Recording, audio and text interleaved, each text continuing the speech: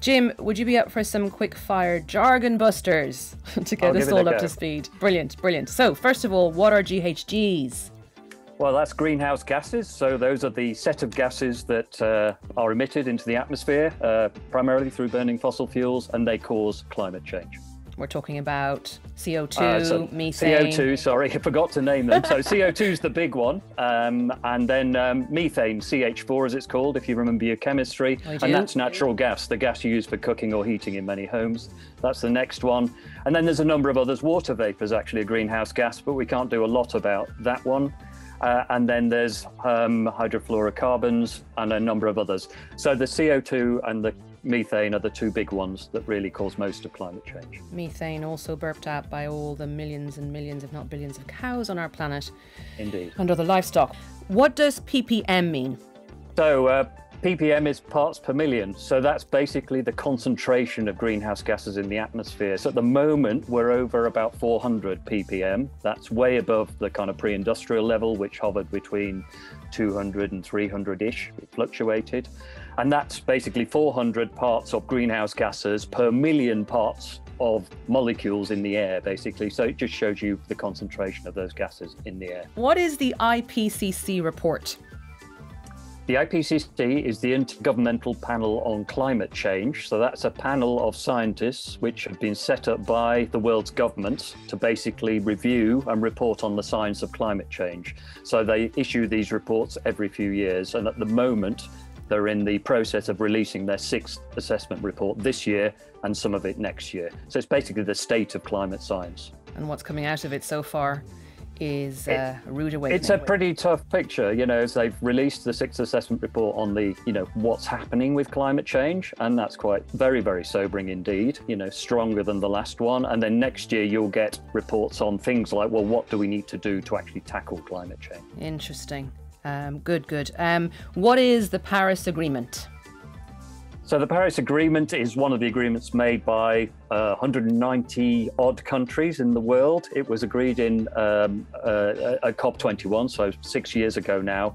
And it basically said that we want to keep global temperatures well below 2 degrees. It had within it these voluntary pledges by governments around the world to make further steps to reduce their emissions. So it's a really important milestone along the way of negotiating what to do about climate change. What is the significance of 1.5, 2 and even 4 degrees Celsius?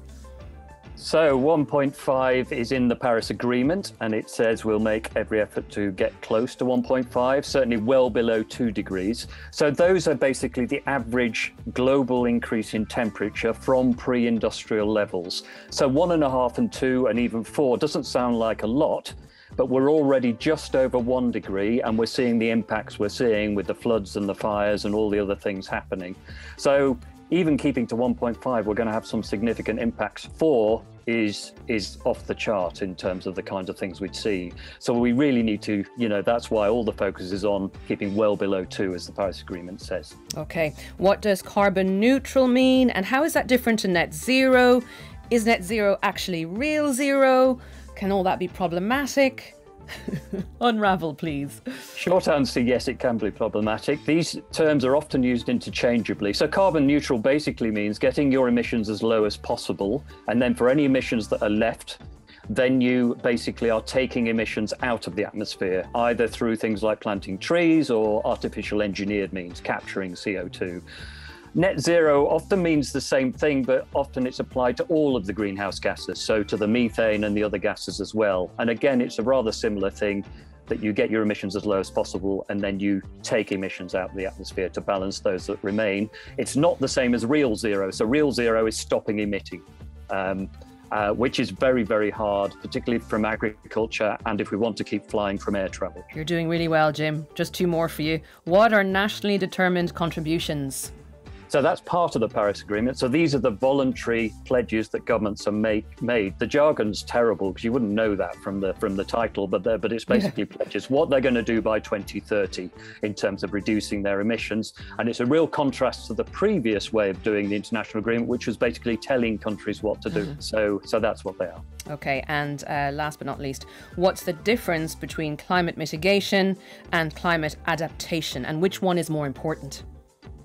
Depends which country you are. So mitigation is reducing emissions. Adaptation is adapting to the climate change that's happening. So if you sit in the UK, most of our focus is on mitigation, although we do have to adapt to things like sea level rise, to different weather patterns.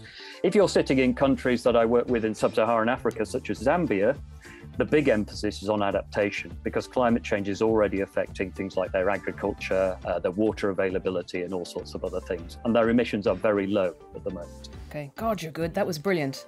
Clarified a lot of things. Thank you so much, Jim.